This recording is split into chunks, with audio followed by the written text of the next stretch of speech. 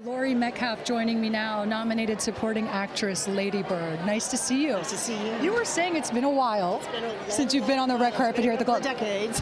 Has it really? Yes, it was almost 25 years ago, I think, for supporting actress for Roseanne. Wow. So it's full circle now, you know, coming back and doing the Roseanne reboot. But it was certainly not like this back then.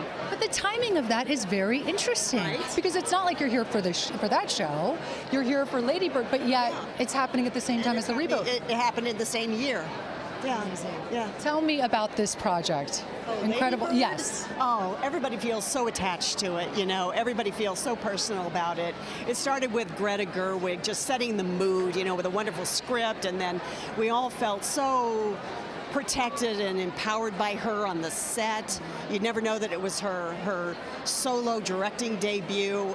It was so well run and everything. It was. I think I'm pretty much spoiled for good now. Pretty much, right? Yep. So I want to ask, because you did bring up the Roseanne reboot.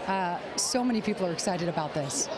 Okay, how did it come about after all this time? Well, it was. I'm sure it's a long story. It was Sarah Gilbert's idea, and she happened to call everybody, and everybody jumped on immediately because the timing just seemed right.